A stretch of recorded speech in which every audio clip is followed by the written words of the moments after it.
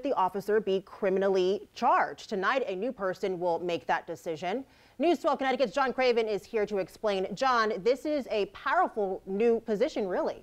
Yeah, it certainly is, Brittany. This new job is called Inspector General. And late this afternoon, a longtime judge and former prosecutor was picked for the job.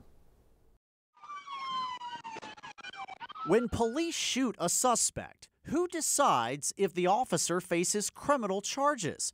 Right now, prosecutors make the call.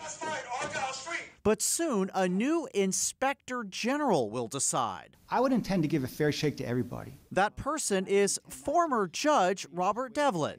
He got the job late Monday afternoon.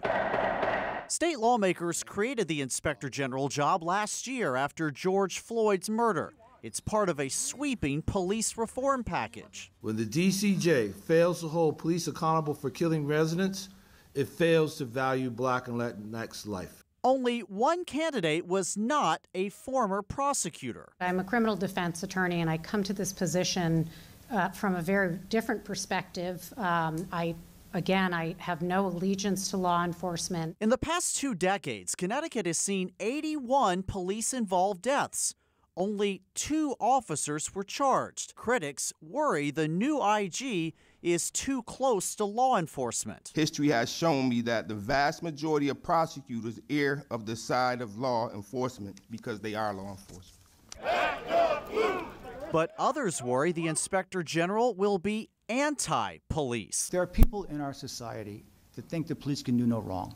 And there are people in our society that think the police can do no right, okay? We have those, okay? But it's in that center spot that the Inspector General has to work.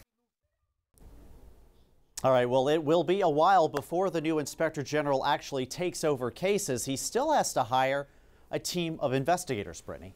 So, John, let me ask you this. What about old cases? Could they be reopened? Well, it's not clear right now, Brittany. Judge Devlin says he's not sure he even has the authority to reopen old cases. All right, we'll continue to follow this story. John Craven, thank you so much.